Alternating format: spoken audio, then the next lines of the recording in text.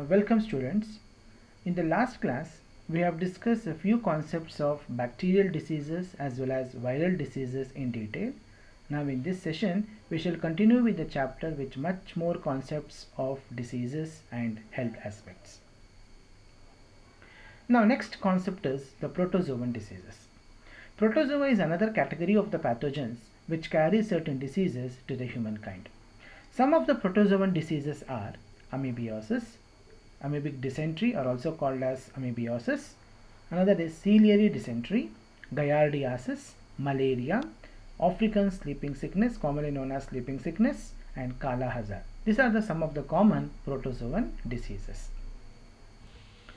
These are the species of the protozoa which causes a few diseases what I mentioned now. Entamoeba histolytica is the pathogen which is going to cause the disease amoebic dysentery. Trypanosoma is another important species of protozoa which causes the disease sleeping sickness. Leishmania donovani is another protozoan species which causes the disease Kala Hazar. Trichomonas vaginalis, which is going to cause the diseases ciliary dysentery. Giardia is going to cause the diseases giardiasis. Plasmodium vivax is responsible for malaria. So these are the few species of the protozoa which cause certain protozoan diseases. Now other important diseases of the protozoa, and we can see here the organs which are going to be affected when such diseases are going to be caused and what is the vector responsible for such diseases. If you look into the amebiosis, as we know it caused by the Entamoeba histolytica, and when that particular disease is affected, the organ which is being affected in the body is intestine and liver, and it is caused through the contaminated water. Sleeping sickness is caused by trypanosoma, and organs affected is the blood and the brain, and the vector is tsetse flies. Through the tsetse flies, the sleeping sickness is going to be caused. Leishmaniasis is also referred as Kala Hazar, is going to cause by an agent called Leishmania donovani, and the organs affected here is the white blood cells, skin and the intestine, and here also the vector is the sandfly. Malaria, obviously we know this one, this is caused by the plasmodium, and this organs affected for this one is the liver, red blood cells, and through female Anopheles mosquito. Another important disease of protozoa is babesiosis, which is going to cause by an agent called Babesia microti, and it is going to affect it to the red blood cells through the ticks. Next, another category of the diseases is the helminths. Helminths is also responsible for causing the diseases to the human. Some of the helminthal diseases are ascariasis, filariasis, also referred as elephantiasis, teniasis, and fascioriasis. Ascariasis is caused by an agent called Ascaris lumbricoides through contaminated soil, and the symptoms are intestinal infection. Filariasis is also referred as elephantiasis, caused by an agent called Wucheria bancrofti, and this is caused through the Culex mosquito, and the main symptoms appearing in this disease is the swelling of the lymph nodes. Teniasis is caused by Taenia solium, and through the undercooked pork or raw vegetables, and here the main symptom is it causes the blindness. Fascioliosis is actually caused by an organism called Fasciola hepatica, commonly known as liver fluke, and it is going to cause through the infected materials, and it is going to affect the liver, and liver infection is going to be caused in this particular diseases. Next, some of the fungal diseases we can look into here. Some fungal diseases in plants. As we know, fungus is responsible for causing both for plants as well as for animals, even for other organisms for that matter, virus, bacteria. Not only for human beings, it also causes the diseases for plants. But when we look into the fungus, the major diseases in the plants is by fungus only. So we shall look into the diseases of the fungal disease in plants. Some of the diseases mentioned here are wilt of cotton, which is caused by the Fusarium oxysporum. Ticca disease of groundnut is caused by the Sarcospora personata. Red rot of sugarcane is caused by the Colletotrichum fulcatum. These are the plant disease caused by the fungus. Look into the disease in case of human beings. Ringworm, which is caused by a species called Epidermophyton. Again, another ringworm which is caused by, there are two species responsible for the ringworm, and Candidiasis responsible for the humankind fungal disease by Candida albicans. These are all the fungal species that cause these diseases. Now these are all some of the images which tells you when that particular diseases is going to be affected, what actually symptoms are going to be seen on the body. If we just look into the bacterial diseases, normally in the bacterial disease, if we just look into the body, we can see the skin infections. I am showing certain pictures which show certain symptoms here. The first image will tell you about the bacterial skin infection, if it is appears, how it is going to be caused on the surface of the skin. Then viral infection. Viral infection, I have shown two photos. One is the viral fever, which is the child is, the thermometer is inserting in the mouth of a child, which indicates that she is having a viral fever. Another one is viral infection, which appears in the form of red rashes. Then almost in all the symptoms you can see these red rashes. Protozoan infection, we can look into the picture here, what happens when the protozoan is going to be affected. Then another important protozoa which is entered in the body of the skin, we can see that also here. Then helminthal infection, the second image which you are going to see in the picture is helminthal infection, where we can see the elephantiasis, as I mentioned, or filariasis, which is caused by the Wuchereria bankrupti, which results in the swelling of the lymph nodes. In Kannada we call them as Anekal Roga.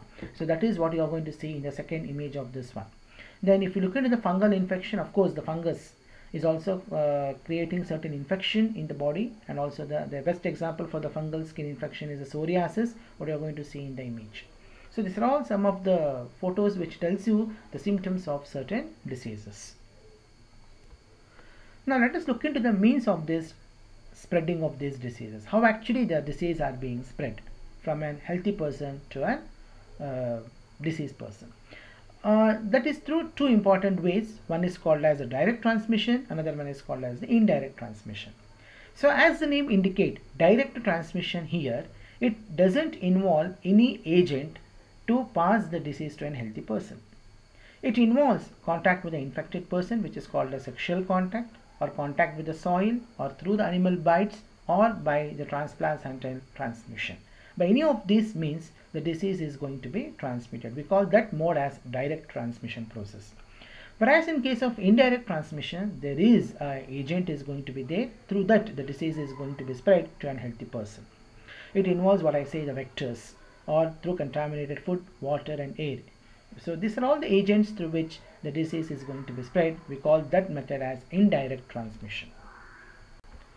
Next, let us look into certain examples here which involves a direct transmission mode, where where I explain is that contact with infected person.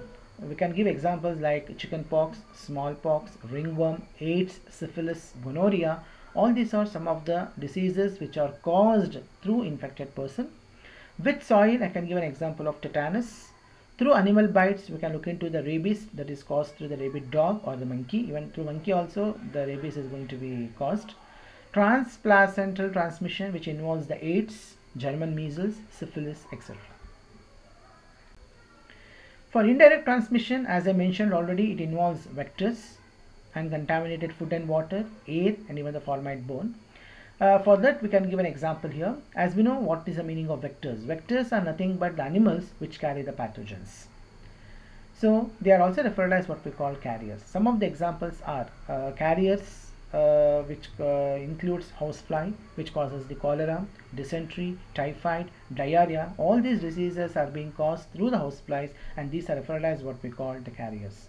Vectors, normally we say female mosquitoes which cause the disease malaria, filarial, dengue, chikungunya, etc. Contaminated food and water, which includes cholera, hepatitis B, diarrhea, ascariasis, etc.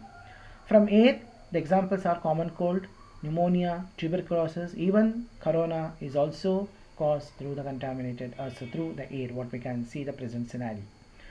Formite bond means whenever the articles comes in contact with the patient, we can have a disease. Again, we can give a today's pandemic situation, that is the corona is an excellent example we can give for this formite bone diseases.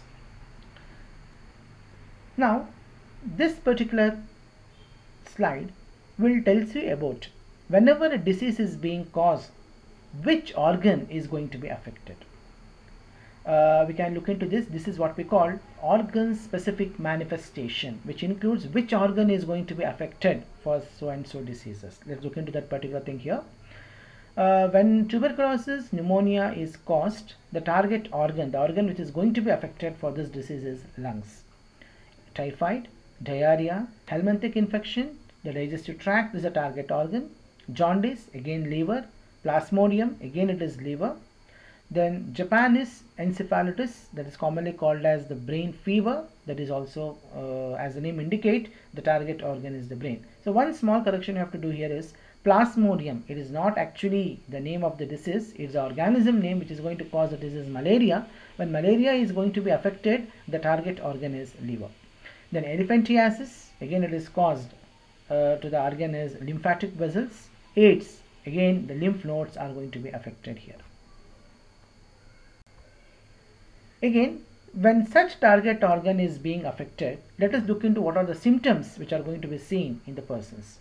If the brain is the target organ, then the symptoms includes are severe headache, vomiting, fits or unconsciousness. If any one of these symptoms are going to be seen, then we say that the organ which is going to be affected is the brain. In the same manner, cough, breathlessness, lungs is a target organ. If it is a lungs is a target organ, the symptoms are cough and breathlessness. If the liver is affected, the symptoms may be the jaundice. If lymph nodes are the target organ, then we can see the lymphocytes production may go down. If the alimentary canal is a target organ, then we see the loss of appetite, abdominal pain, etc. So depending upon the organ which disease is going to be affected, based on that we can identify the symptoms in this particular case. Now, then after knowing all these symptoms and diseases and everything, the next thing comes to your mind is that treatment. How to go for the treatment of this particular diseases. For that, especially to go with to treat, especially for the infectious diseases, the several methods are there. One is reduce the effect of the disease. How to go for that? And second is symptomatic treatment. Depending upon the type of symptoms, we have to give a proper medication for that particular thing. So this is also another way of going for treatment process. So reduce the effect of disease means how to go for this. This is carried out by methods like symptomatic treatment and rest. How to go for reducing the effect means we have to give either symptomatic treatment or either we have to make the patient to go complete rest. Complete rest means he has to take certain days duration for bed rest. So symptomatic treatment means medicines are taken to treat the symptoms of the diseases. So depending upon the symptoms, the doctors will prescribe the tablets which include certain composition. Say for example, if the symptoms are fever, then the medicines includes antipyretic. If the symptoms includes reduce pain, in order to reduce the pain or pain killers what we say in general, which includes analgesic. If you want to control the motions, the doctors will prescribe the tablets which contains anti-diarrheal, and if you want to control the sneezing and coughing, then they will go for anti-allergic drugs. So these are the medicines they give depending upon the treatment so that they can cure those symptoms. So if symptoms are being cured, so obviously the disease is going to be cured. This is one way of reducing the effect of disease. Another way is the rest. Rest in a sense, bed rest. So how this bed rest helps means the bed rest is advised to conserve the energy for making the same available for healing. So how long we take the rest, how much time we take the rest, that makes our body to be in a healthy condition, and also makes if any wounds or anything happens, that healing is also takes place in a very quick manner depending upon how we take the bed rest. Now another important principle of treatment of the disease is the killing of infectious agents. So how to control, how to make this particular process? So infectious agents can be killed by using substances or drugs which are called as antibiotics. Infectious agents have some essential biochemical life process which are peculiar to their group and not shared with the other groups. So for this purpose we have to use the drugs which can block these processes, that is biochemical processes, and they can kill the infectious agents. Such drugs are preferred as antibiotics. So antibiotics are the drugs which can block the biochemical life process of bacteria without harming the human cells. See children, here antibiotics are given for the bacterial diseases. Some of the antibiotics are penicillin. So when you take the penicillin containing antibiotics, so it can prevent the cell wall synthesis in bacteria. If you take antibiotics which contain sulfa, then it prevents the folic acid synthesis in bacteria. If you take erythromycin and streptomycin, it inhibits the ribosome function. If you take ciprofloxacin, it inhibits DNA replication. However, antibiotics are not effective against the viruses because viruses do not use the metabolic pathways of bacteria. So viruses pathway is different from the bacterial pathway. So antibiotics never plays an important role in treating the diseases of viruses. Now, how to go for the prevention then? Now, so far we have discussed about the treatment. Now we shall go for the prevention. So they can be done in two ways. One is the public health measure, another one is personal health measure. Public health measures includes the prevention of overcrowding, sanitation and drinking water. Personal health measure includes nutrition, proper habits, exercise and relaxation. Proper habits means which includes clean food, clean water, clean air, freedom from addiction, personal hygiene, domestic hygiene and regularity. Relaxation means sleep is the best form of relaxation. Here the sleep depends on the age of a person. Infants sleep for long hours, which is necessary for them to grow. For children, an average of 8 hours of sleep is sufficient. For adults like you, an average of 6 hours of sleep is enough. Relaxation provides rest to the muscles and relieves the brain of tension and stress. Now, there are certain specific ways of preventing the infection. So, one is what we can say the immunization. Another one is what I can say is vaccination. Immunization means it's a method of developing the immunity. The property of strengthening the body's immune system to check the occurrence of microbial infection is called immunity. So here what we are going to do is we have to improve the immunity of the body by giving certain treatment. So by giving certain specific way of treatment, we are preventing here infection. So that can be done through either vaccination or we can give through what actually vaccines. Almost immunization includes vaccination. So by providing vaccines or vaccination, we can prevent the infection. That is what today's pandemic situation, the doctors are telling that our body's immune system has to be increased, means so that we have to we have to make steps to prevent the infection. If we are avoiding the infection, then we can able to develop the immune system in a proper way. We can strengthening our body. So what is this vaccination actually? Vaccination is the most common method of preventing the infection of microorganisms, especially the bacteria and virus. How vaccination plays a very important role here, or what actually the role of vaccination here? Let us look into that. In this, a vaccine, which is referred as antigen, is inoculated inside the body to stimulate the formation of antibodies by the immune system. Now this vaccine, whatever we have introduced, mimics the microbe against which we want to develop the immunity.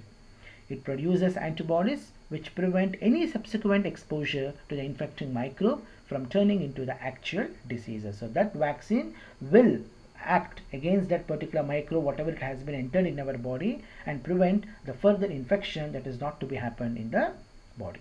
Example, diphtheria, whooping cough, tetanus, and influenza type B. For all these diseases, the vaccination is DPT hib vaccine. Tuberculosis, to prevent the infection of that, the vaccine name is BCG, which is known as Bacillus calmette-guerin. Then for polio, as we already know, that is polio drops is given to prevent the infection of polio. So with this, children, 9th standard biology syllabus is completed. From next class, we'll have revision and be ready with all your record books, and we shall have a discussion with all the chapters whatever I have discussed so far. So take care, goodbye, thank you.